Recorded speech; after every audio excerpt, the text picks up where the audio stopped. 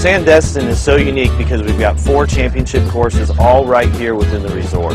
2 of those are Reese and Robert Jones courses, side by side. It doesn't get any better than that. It's a nice course. I think it's kept up very well, and it's definitely challenging enough to keep coming back. Reese Jones definitely hit a hole-in-one when he designed the Burnt Pine Golf Course. It's absolutely breathtaking.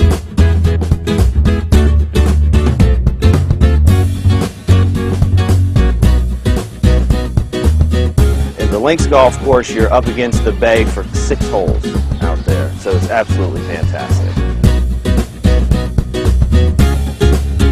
There's nowhere you can go in this area that's comparable. Greens are always in good shape. It's an all-around good experience.